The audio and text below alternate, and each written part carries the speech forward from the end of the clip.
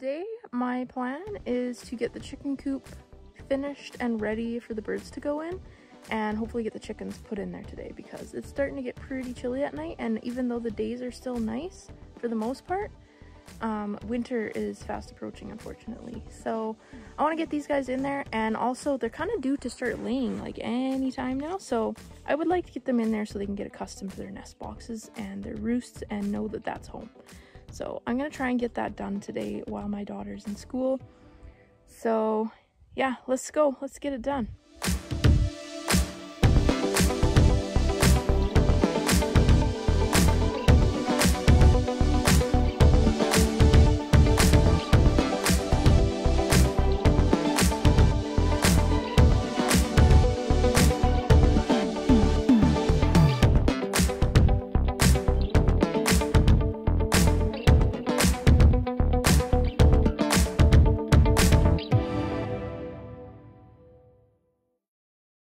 One thing I have to keep in mind now that I'm putting the chickens out of their chicken tractor and into the run, we don't have our run covered. We've never had an issue with predators or aerial issues with our run being uncovered because we have it in the bush, so it's kind of surrounded by trees, and I feel like it blocks their flight path. Also, we have livestock guardian dogs, so that helps a lot. Anyway, I'm gonna have to remember that I need to clip everybody's wings so that they can't fly over top.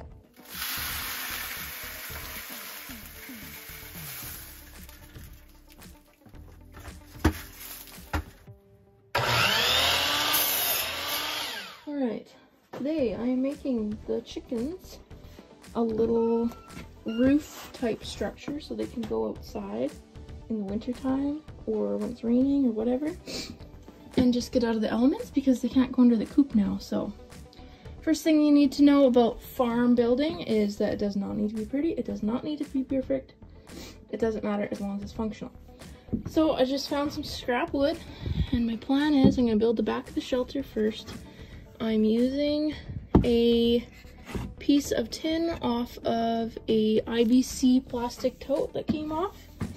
Okay, obviously I don't claim to be any sort of expert, so don't consider me any professional carpenter by any means, but I salvaged these screws from some boards I found that were left at our local garbage bins. Someone left free lumber. Heck yeah, I'm taking it. Had planned to take them out myself, but my brat of a grandpa came out last week and he took all the nails and screws out of the boards. I was gonna do that, but he beat me to it. So anyways, I'm gonna use these to build my structure. So easy, I'm just going to get out of here, line up my boards somewhat. It, like I said, does not have to be perfect. Yeah, if you wanted to get fancier, you could probably drill some pilot holes first. Not doing that because I don't want to.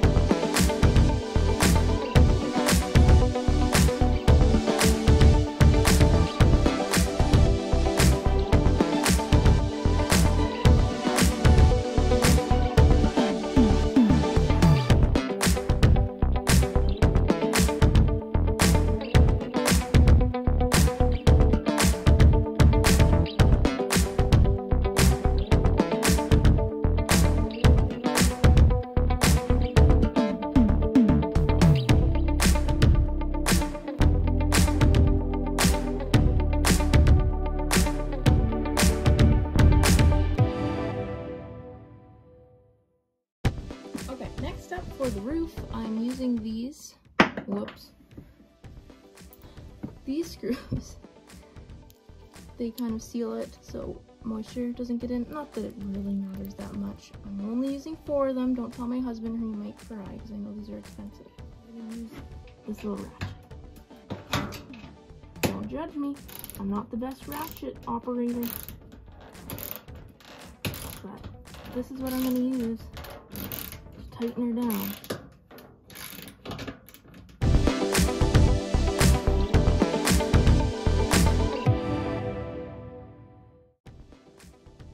There.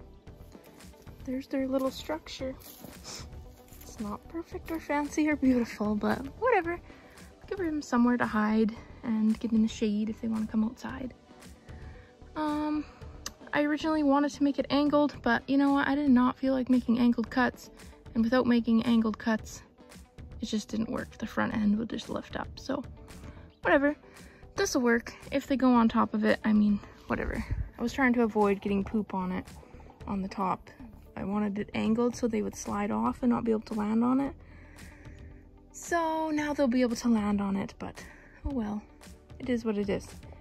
I am going to try to catch the chickens in the chicken tractor now and put them in a kennel so I can transport them over to the chicken coop. This might be interesting.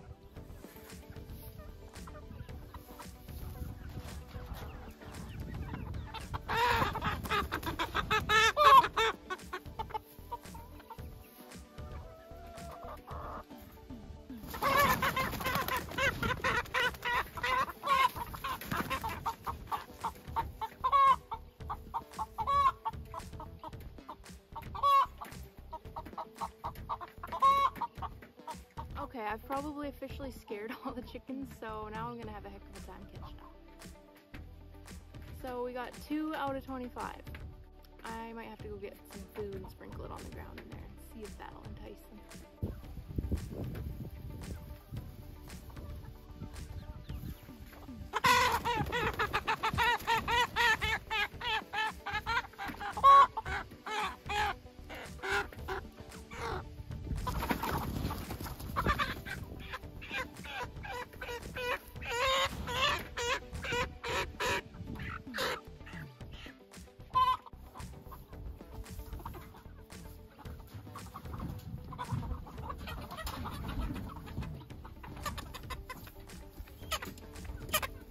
This is one of my favorites.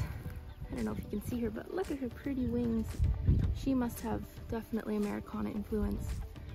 Isn't she gorgeous? Look at those beautiful wings. She's got these, it's okay. She's got these pretty gray legs and a nice little pea comb, so less chance of frostbite. She's so pretty. What a nice girl. Okay, I've got a few caught here. I'm gonna take these guys back to the coop and deal with them first, and then I'll come back and get another load. So I'm just gonna load them into my wagon behind the quad and slowly and as stress-free as possible make our way over there.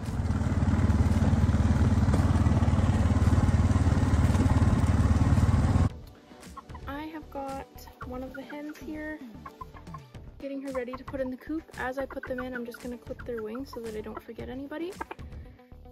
This doesn't hurt them. So what you do is just these feathers right here. These are the ones you're going to cut, and you're not going to cut them too short, and you only want to do it on one side, because if you do it on both sides, they actually still have balance and can fly. So you want to do it on one side in order to get them off balance.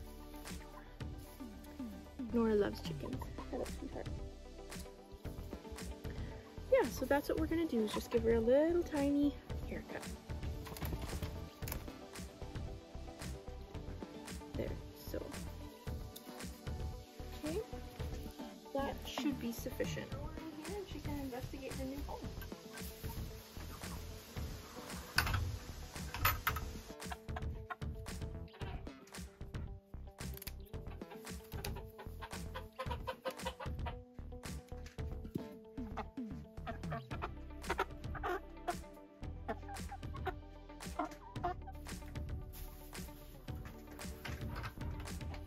Obviously, I want to keep my chickens in the chicken run where they belong, but one of the main reasons is this guy right there. I don't trust him with chickens yet, but this is going to be an excellent opportunity for me to do a bit more introduction to poultry with him with direct supervision. So he's just young, so we have to give him some grace there. All right, I'm back to go catch more. This time I'm going to use a fish net because I think it's going to be a little easier. Okay, I managed to catch one more load of chickens. With the net, it worked a lot better, and I have one more left to do. So let's get these guys in the cooch. So this is another one that we got. Another pretty little Easter egg girl. She's very colorful. She's got some interesting patterns. on her.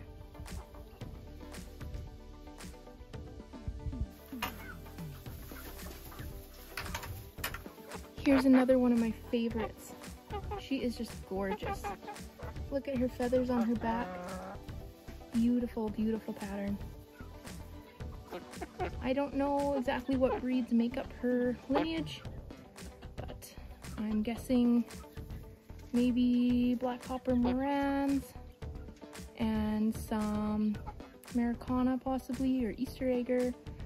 I'm not too sure, but she is very, very pretty. I think there's also a breed called a partridge Chantequin. I don't know if I'm saying that right, but she seems like maybe that might be in her. She's very pretty too. Definitely one of my favorites for sure. Let's see what her wings look like. Quite pretty. I'm allowed to be proud of my chickens. We opted for just kind of like a barnyard mix this time around. After we had our really bad luck with having ILT come through our flock and having to cull everybody, we just decided to get back into chickens when we were ready, just basically for the enjoyment of it and for the eggs. So I'm not really interested in following breed standards or SOP or any of that. I just want to enjoy chickens and love them for who they are, and not really care about if they look up to spec for their breed. So, and I think it's fun seeing all these barnyard mixed chickens and just what they hatch out to be and all the different variety. I love unique looking animals. Isn't she pretty?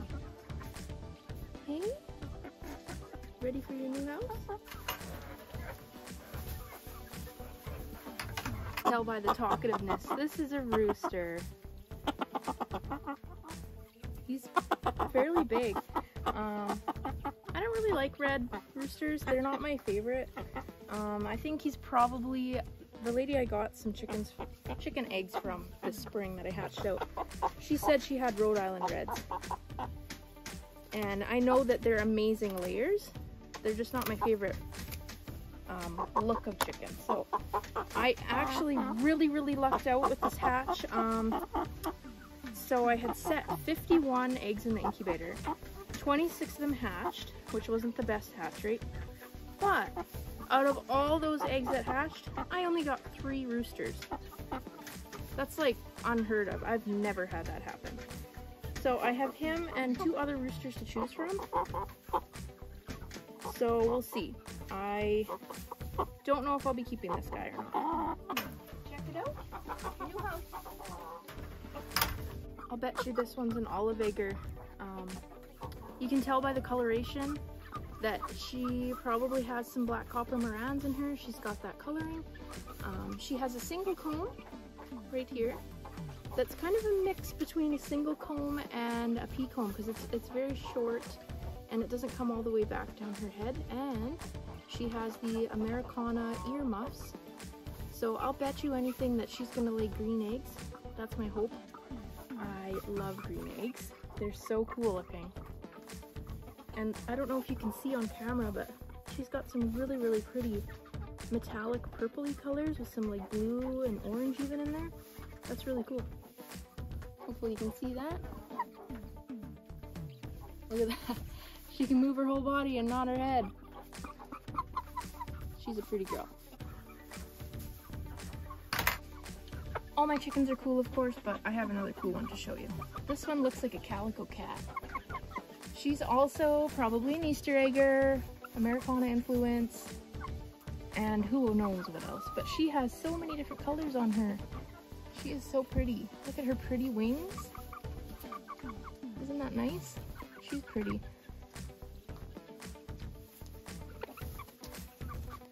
I'll show you a better view from here. You can see all the colors in her feathers. Super pretty. Here's a better view of her wing. Funny thing is, when she hatched out, she was a white chick, so interesting to see how they develop.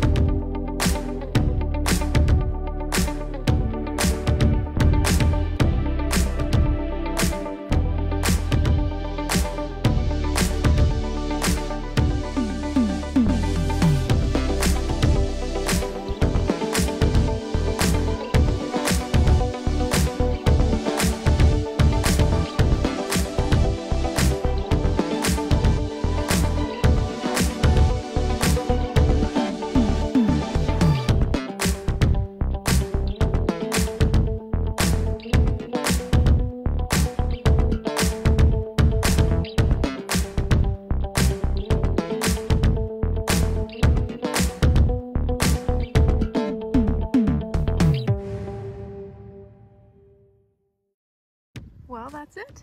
Now the chicken tractor shall sit empty until next spring. Here's one that is pretty much all black. She's got a little bit of white on her wing here. But she's got, I think, kind of like a fibro gene. So she's got the dark comb and wattles and skin, black legs, but not completely fibro. So I'll show you another one that is more. So here's another one that's got a bit of a fibro gene also. So I don't know if you can see in the comb how dark it is. It's not a bright red comb. It's got some black to it. Black beak, black legs, but definitely a cross because there's some rust spots throughout her, but she's still very pretty. And I think that she has, I think it's called Svarthona influence. So they lay a white egg, but the chicken themselves is very dark. Here's one of the other roosters I'm considering keeping. I think I'm going to keep 2 roosters, so it's just a matter of picking which ones I'd like to keep. He's very beautiful coloring, but my goal was, I hatched out some black copper Morans, and I don't know if I really got a black copper Morans rooster. If I did, I don't think he's pure. It might be a crossbred, because I wanted to get some olive eggs out of the next generation. And this guy is not going to give me the genes that I want for that. So he will probably give off some like blue, greens, maybe some pink genes, which is just going to kind of create a muddled mess of a rainbow assortment of colors. So we'll see. He is very pretty. He doesn't seem to really have a tail there. Not much of a tail. Not sure if he just doesn't grow one or what. You can kind of see some feathers starting to kind of come, so I don't know if he's just not got a tail or if somebody's been pecking his feathers out on his bum. I don't know. But he's a pretty boy. And again, he was a white chick as well when he was hatched out, so that's interesting. Here's a hen that gave me a run for my money for the longest time. I could not figure out if this was a rooster or a hen, but it is a hen. I have seen her get bred, so it's a girl, but she's probably an olive egger. She's cool. She's one of the only ones that hatched out with this little crest of feathers on her head, so that makes her unique for sure. Definitely think there's some black copper Morans in her breeding. She's got the fluffy legs and a funny variation of a single comb. So I think she'll probably lay olive eggs. That's what I'm guessing.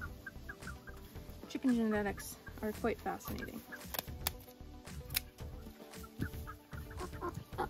Out of the few black copper Morans eggs that actually did hatch out, I think this might be one of them. She's a bigger bodied chicken than some of the other ones. She's definitely heavier, more meatier.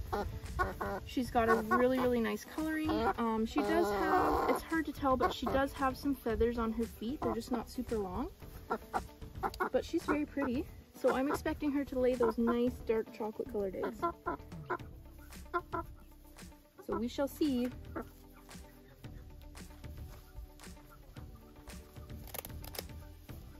Okay, here's a much better example of that fibro gene I'm talking about. And fibro just means it's dark.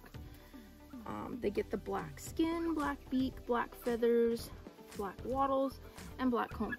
So you can tell, I don't know if you can see that, but very dark comb, very dark wattles, and dark legs. And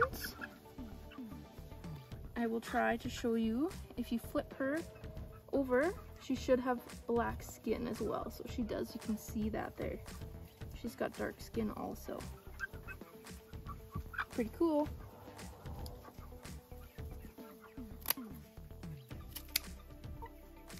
Here's the rooster I'm also considering keeping. He's either a black copper Moran purebred or a crossbred, one of the two. I'm hoping that he has the dark brown egg genetics that he can pass on to his offspring, so we'll keep him around for sure. He's got the fluffy legs, the single comb, the wattles. He looks like a black copper Moran, just not as nicely marked as a purebred should be if he was a purebred, so we'll see.